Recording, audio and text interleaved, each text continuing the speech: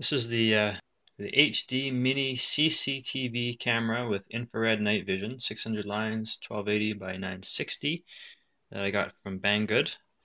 I plugged it in to my receiver and it worked for about 20 or 30 seconds and it started to get really noisy, and when I touched it, it was extremely hot. When I picked it up, this IC right here actually fell off in my hands.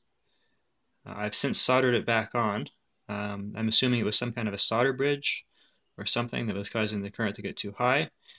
Anyway, it doesn't work anymore at all. I'll show you the setup I've got, or that I was using. Using this, I've got a 11.7 volt voltage here. It's center positive. There's no current going through it right now, so it'll read a bit high, but it's still within the 5 to 12 volt range that's specified. Power cable.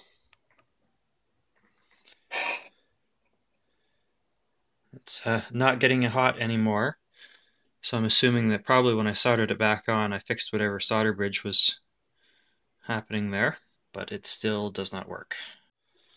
Okay, so this did work for about 20 seconds initially.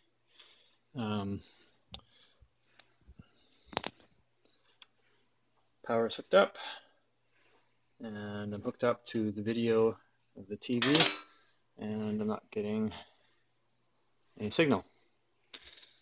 And I'll show you. Hey, sweetheart. Hi. Same setup.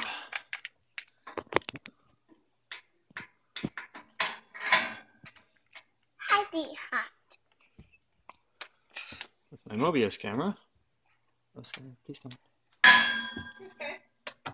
Okay, so there's the setup with my Mobius camera. Exact same, hooked up to the same cable. And then we have video signal. Alright, this is the same thing with the CCD. Still hook up the power. And nothing.